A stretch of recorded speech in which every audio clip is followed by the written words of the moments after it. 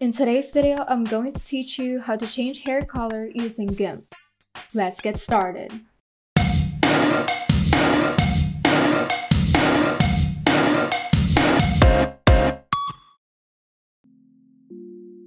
First, prepare the photo that you would like to edit by opening it on Gimp.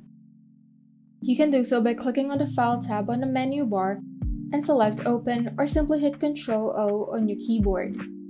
Once you've opened the image, make a new layer by clicking on the Create New Layer icon at the bottom of the Layers panel.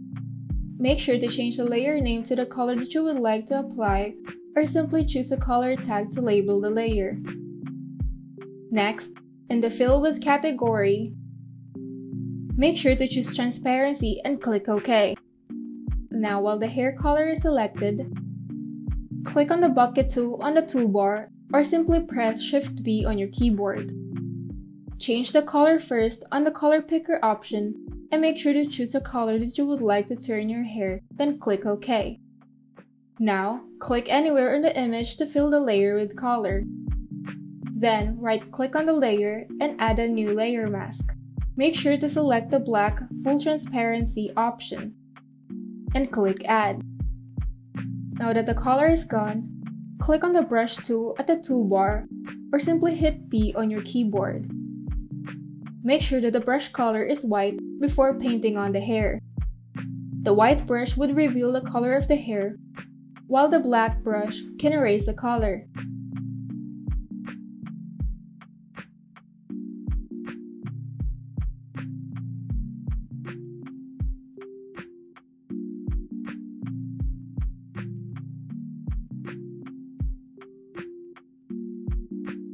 Then change the blending mode to either LCH hue for a softer, more pastel look, and select HSVU for a more vibrant look. And there you go. You can now change the hair color using Gimp.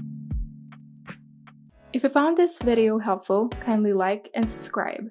And if you want to see more tutorials, turn on the notification bell so that you can be updated whenever we upload new tutorials.